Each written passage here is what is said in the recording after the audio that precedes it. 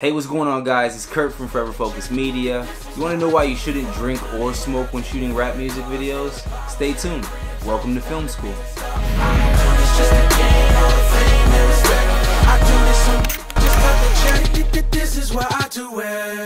Alright, everybody settle down. Take your seats. Welcome to film school. Class is in session. Hey, what's going on, guys? It's Kurt from ForeverFocusedMedia. If you're new here, I'm a videographer / music video director. If you like learning about content creation, hit that subscribe button. Let's grow together. Okay, so for the #1 reason on why you shouldn't drink or smoke when you're at rap music video shoots, I know the environment can get crazy. You got some artists that pull up with drink, you got some artists that pull up with smoke, you got people pulling up with straps. It's a crazy environment. So the #1 reason I would say would be reputation. You know, if you go to a place and it's like trying to get your car fixed or something, right? You go to get an oil change, you see people over there, you know, drinking or smoking while they're changing your oil. You're gonna be like, these guys are gonna destroy my car. You know what I'm saying? Like, I'm not gonna trust you guys. You might not even put any oil in my shit, you know?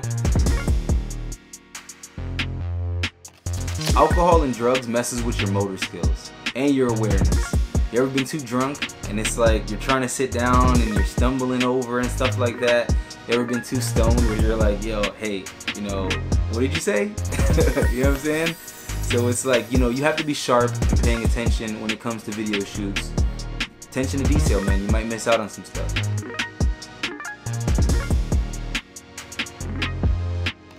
Okay. So you pull up to a shoot, you know, most videographers have everything set and planned, man, as far as like the treatment, you know, what type of shots they want. They have all these things in their mind, you know. It's a lot to think about when you're putting together these projects. No matter how intricate or how simple it could be, you could easily forget some stuff. #1 thing I would say would be like frame rates. Like when I'm shooting my music videos, I like to shoot my performance shots at 24 FPS. Which is 24 frames a second. When I'm shooting all my B-roll and stuff, like all my slow-mo shots, close-ups and stuff like that, I like to shoot it at 60 FPS. That's 60 frames a second. It's gonna be so easy to like mess that up when you're, you know, shooting. If you're impaired, you know, if you've been drinking, if you've been smoking, you could be like, man, I'm about to shoot this performance shot. Find out the whole thing is in like 60 frames. Which makes, you know, the footage a little too fast, you know. I find out that 60 frames is more like used for the news or game shows and TV and stuff like that. And 24 FPS is more used for like movies, for that cinematic look. Okay, attention to detail or lack of. Look, it's super hard to get focus shots even when you're sober. Could you imagine if you're drunk or you're stoned? You know what I'm saying? You're sitting there trying to play with your camera. You might even forget these little things, you know? To shoot a whole bunch of footage and it be out of focus is a pain. It's a waste of footage, it's a waste of time, and it's super hard to fix in post-production. So don't make yourself work harder than what you really need to.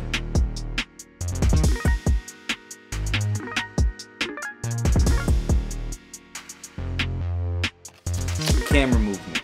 Camera movement could be a really tricky situation, especially when you're like altered, you know. It's super hard to get like stable shots like sober.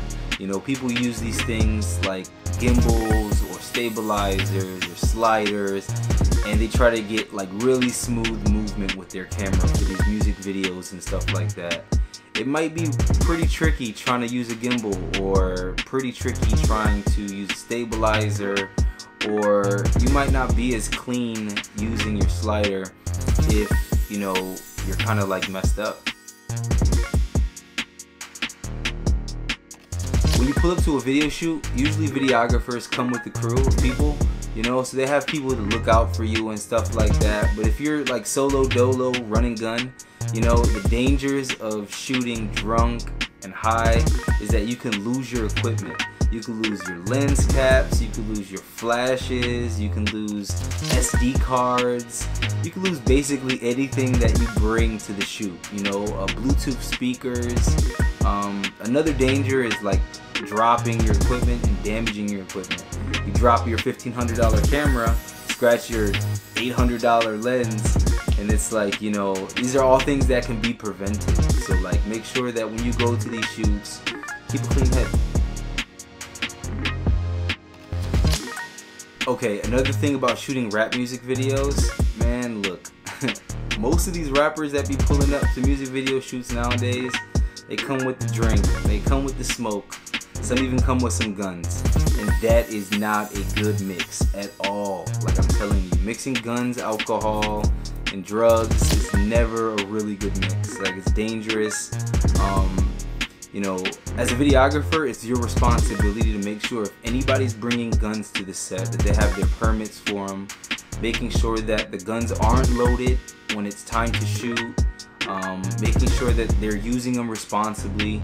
There's been so many cases that has happened, like all over the United States, where videographers go shoot music videos, wind up getting shot, and then dying, you know? So if you're a videographer out there and you're shooting rap music videos, remember, you're responsible to make sure that you keep a safe environment for all the people around you and yourself.